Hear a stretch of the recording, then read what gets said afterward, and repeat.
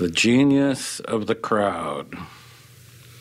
There is enough treachery, hatred, violence, absurdity in the average human being to supply any given army on any given day. And the best at murder are those who preach against it. And the best at hate are those who preach love. And the best at war, finally, are those who preach peace. Beware the average man, the average woman.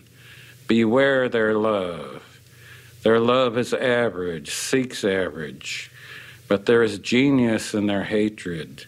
There's enough genius in their hatred to kill you, to kill anybody. Not wanting solitude, not understanding solitude, they will attempt to destroy anything that differs from their own. Not being able to create art, they will not understand art. They will consider their failure as creators only as a failure of the world. Not being able to love fully, they will believe your love incomplete, and then they will hate you.